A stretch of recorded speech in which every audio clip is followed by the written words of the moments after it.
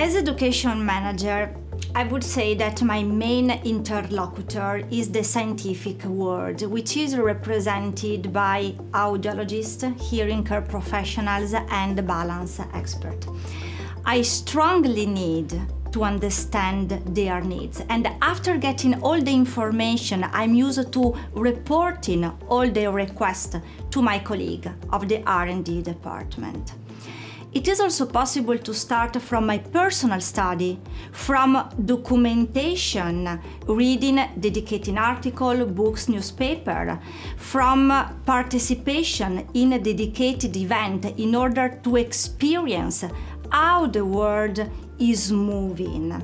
And consequently, I need to contact the clinicians in all the field because I need to understand if it is important to develop this feature instead of the other one.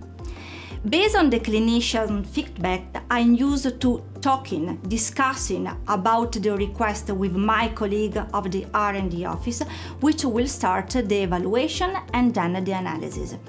It is not always easy to satisfy all our customers' requests, but let me say that we always do our best to meet their needs, and sometimes we can also find a compromise.